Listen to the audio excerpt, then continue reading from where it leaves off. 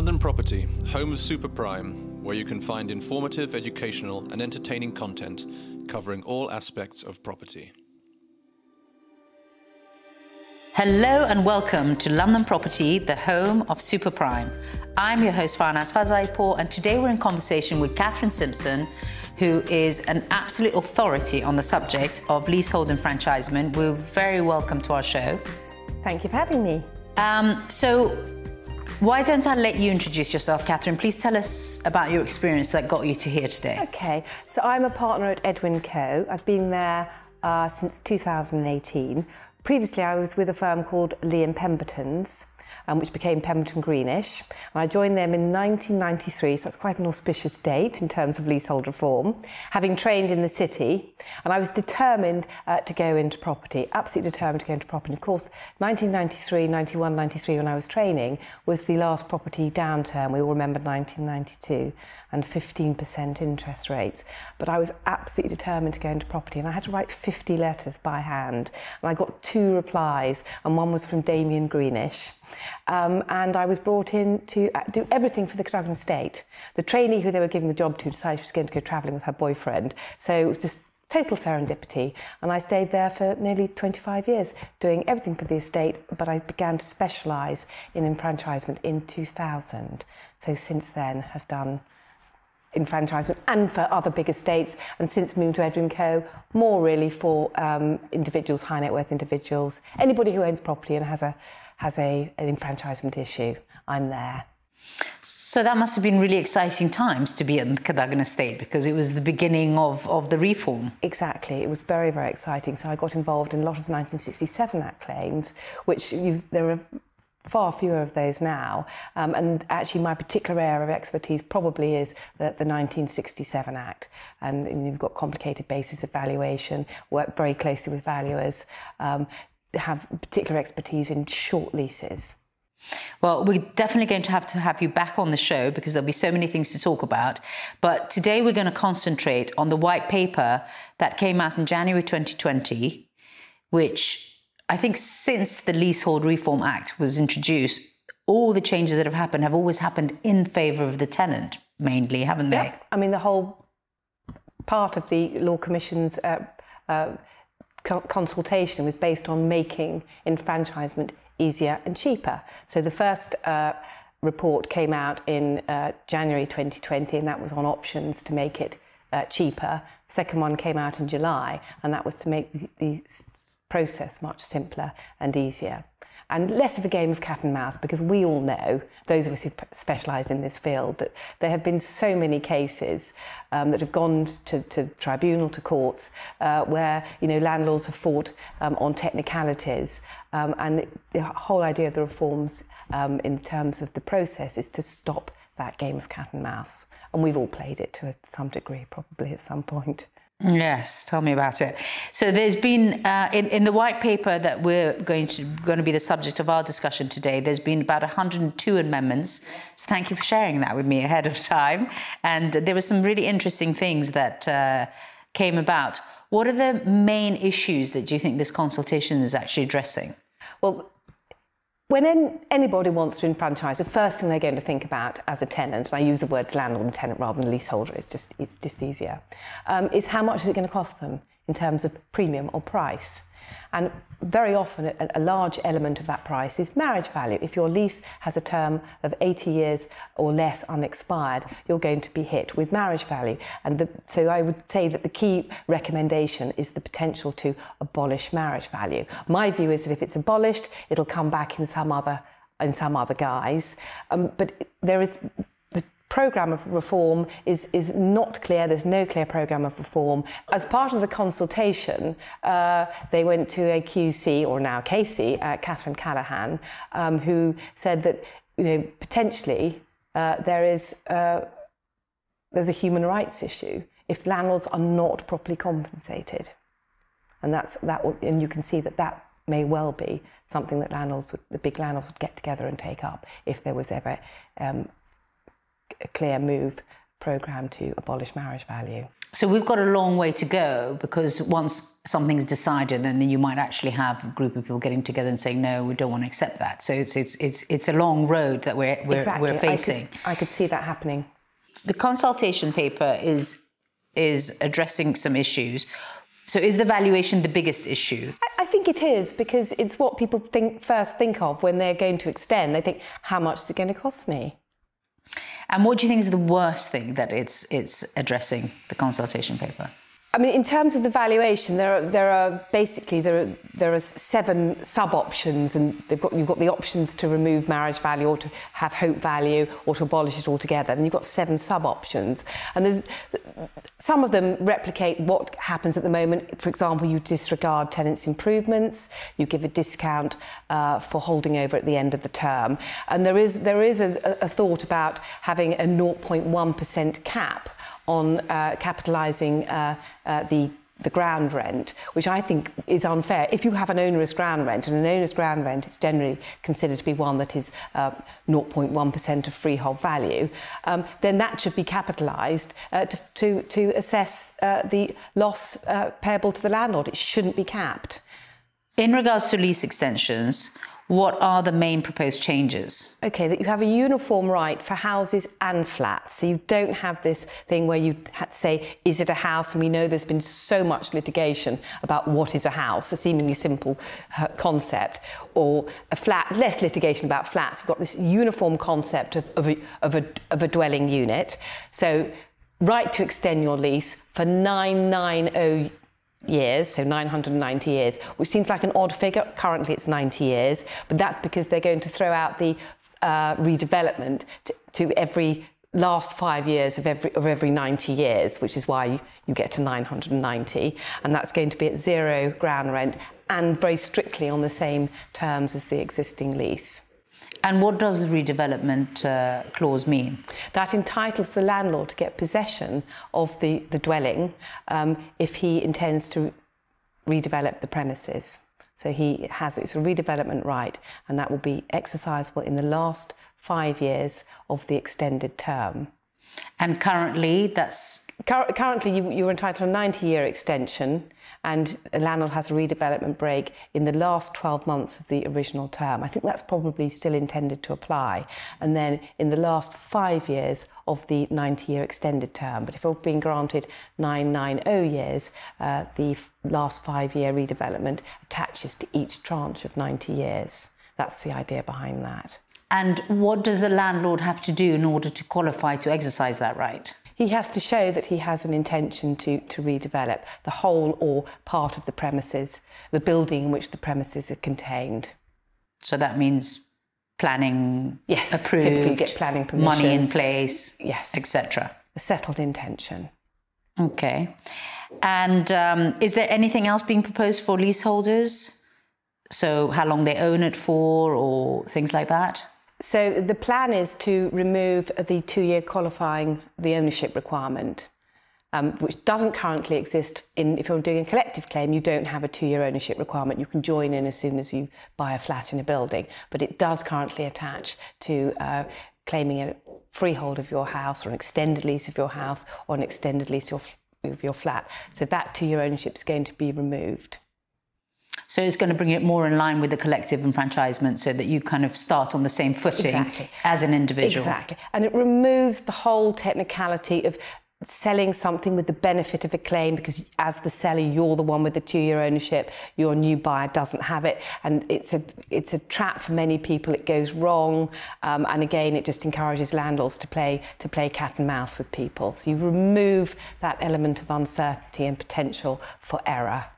So we're discussing the leasehold, and then the collective enfranchisement is when a group of owners, so how does that work? What do they have to qualify in order to do that? Yes, you have a group of tenants, I'll call them tenants, who all own long leases in a building. They can get together to claim their freehold. So a long lease is a lease of more than 21 years. So that would be the qualifying interest. And as I've said, with collective claims, you don't need to have owned your flat for 2 years. But there are other restrictions on collective claims. Not everybody can join in, can be invited to join in. If you're not needed for numbers, then you can be left out by your fellow leaseholders. So now there's going to be a right to participate if you want to.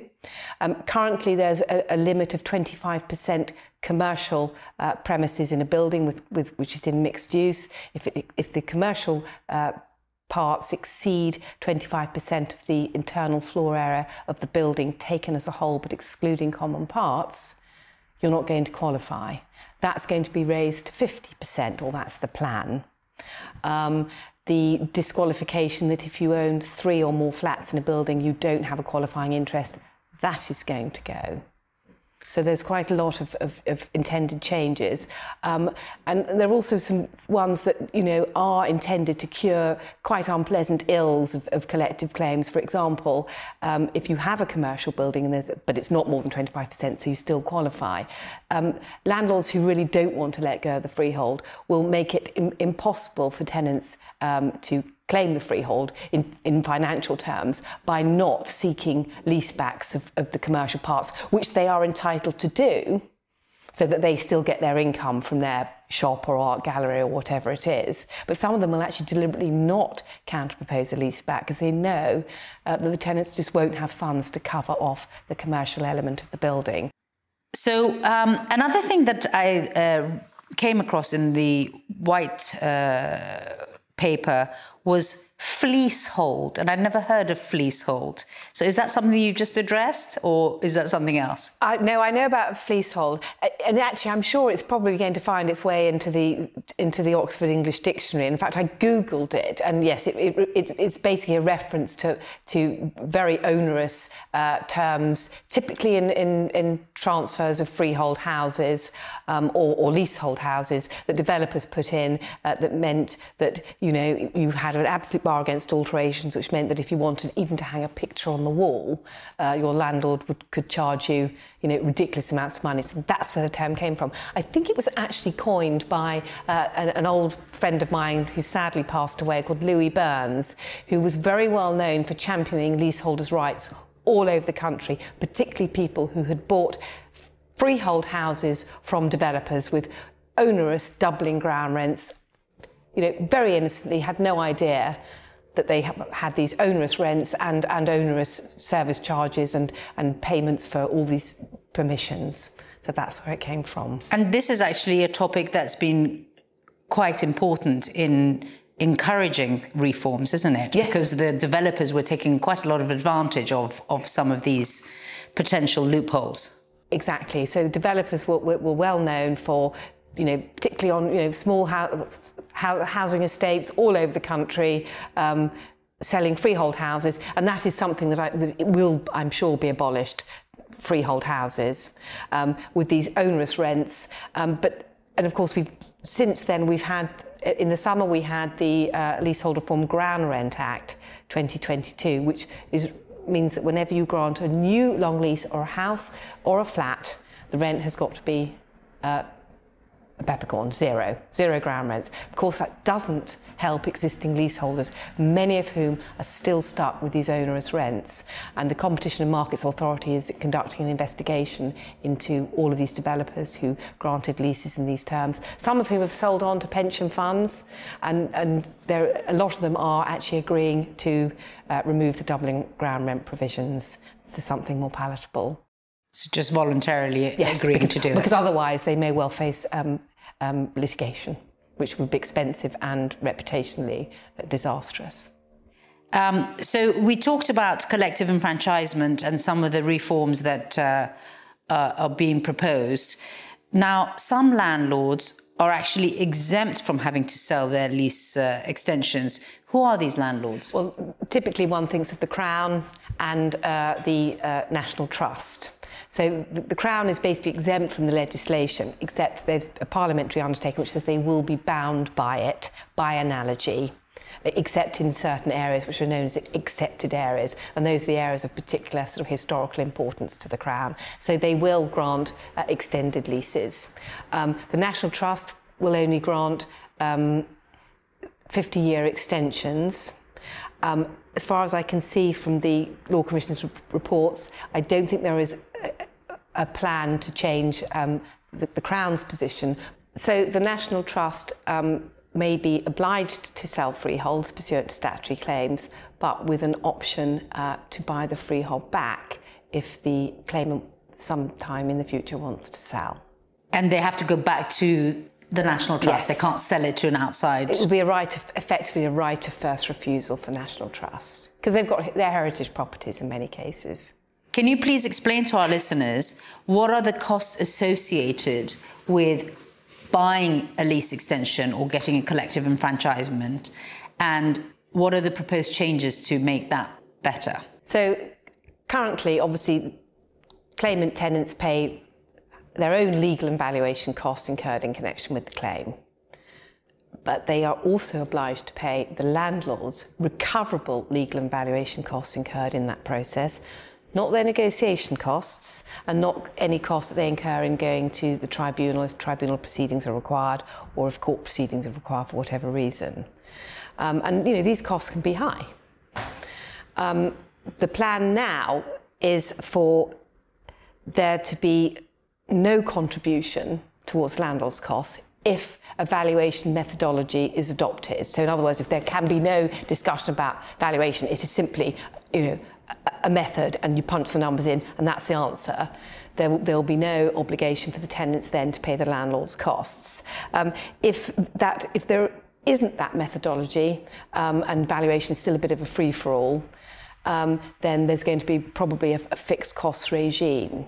There were murmurings about landlords not being able to recover any of their costs at all from the tenant. And I feel that's unfair, because landlords don't ask to have these claims made against them, and that whole thought is predicated on the big grand landlords. No, there are plenty of small landlords. The little old lady who's inherited a house that's divided into flats, and she's got tenants in the building. Why should she have to pay their costs if they decide to claim the freehold or extended leases against her?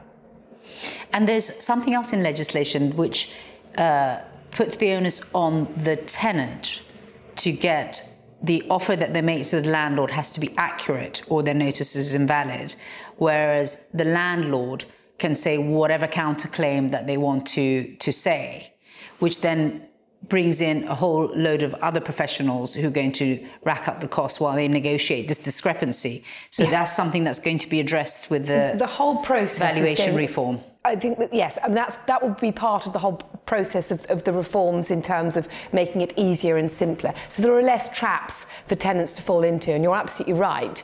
If a tenant makes an opening proposal that is so low as to not be regarded to have been made in good faith, they run the risk of the landlord arguing that the notice is invalid. Then, of course, you have all sorts of toing and froing, expensive arguments, and it can become a bit of a war of attrition, and, as I say, a game of cat and mouse.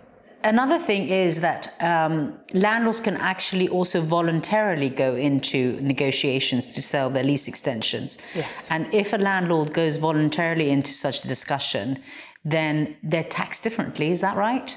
Yes, I mean, many of the large estates will not enter into voluntary transactions because they won't be able to benefit from rollover relief on the capital gain that obviously is realised when in the premium paid.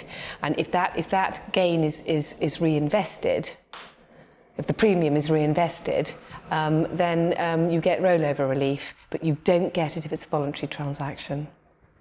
It's really a fascinating area, isn't it? There's so many different things. So many facets to it. We're pulling. So what do you think is the history of leaseholds? How could they have come about? Why did they come about?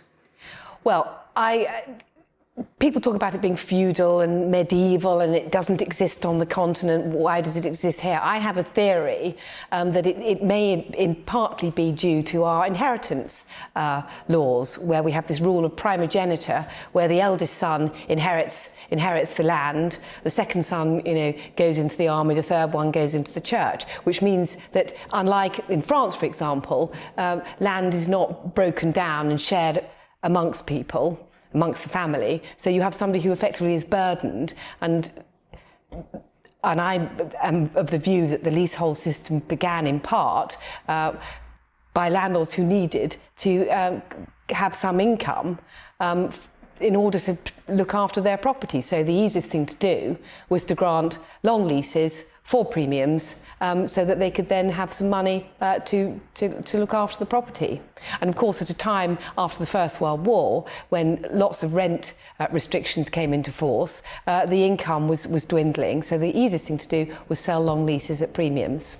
I guess on the flip side, to be fair to landlords, and I think you touched on the subject of human rights, that if you don't actually cover all the bases when you come to giving the right to the tenant, and then you shortchange the landlord when they have to sell long leases, etc., you've got to make sure that they're paid everything that they're due. Got to be properly compensated. Otherwise, there are human rights issues. Absolutely.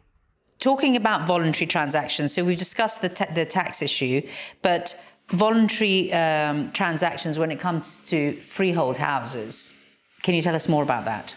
Well, it would apply to freehold houses or leases. If somebody's extending their lease, voluntary transactions and contracting out are going to need approval by the tribunal.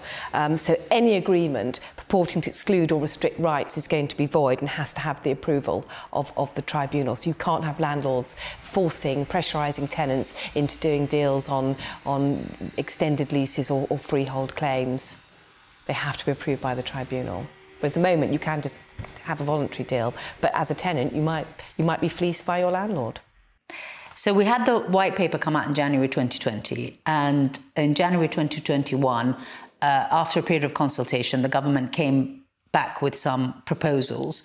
So what are the high-level discussions? What do they mean for us? So having looked at both of the Law Commission's reports, so the one in January 2020 on making enfranchisement easier or cheaper, and then there was the one in July to make enfranchisement easier, which is more on the process side. The government came back on 7th of January 2021 with its announcements for reform. I mean, nothing has happened and there is no clear timetable or programme for reform as things currently stand, but they distilled the recommendations and they particularly highlighted the proposal for a right to extend your lease to 999 years at a peppercorn rent, reduce costs, abolition of marriage value, zero ground rent on all new leases, which has now happened because, as I said, we have the 2022 Act. Prescribed rates for the capitalisation rate, deferment rate and relativity, which all form part of the calculation methodology. Restriction on development value, an online calculator and a common hold council to discuss common hold. So those are the things that they picked out. But as I say, nothing has happened since then. Well, exciting times when they do happen, so we can see how the market takes those on board, and we would love to welcome you back and talk to you again. I'd love to come back. Thank you, Barnard. Thank you very much for talking to us, and to listen to Katherine and other experts who we have discussions with on various aspects of the real estate market, please head over to our platform and choose from our list of podcasts with experts like Katherine. Thanks for listening to the London Property Podcast. Head over to londonproperty.co.uk and subscribe to our newsletter to receive latest updates.